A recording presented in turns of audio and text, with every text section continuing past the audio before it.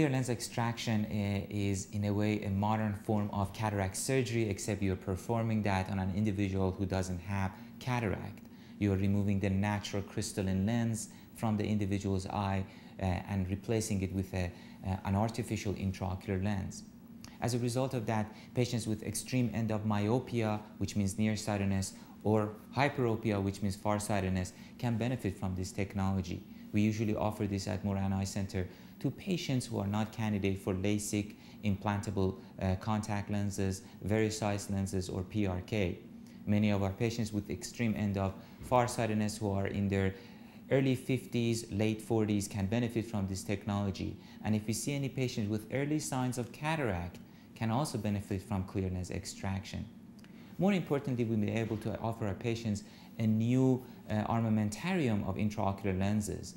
Some of these intraocular lenses that we place inside their eyes are premium technologies such as crystal lens accommodative lens, restore multifocal lens, and also multifocal Tecnis lens.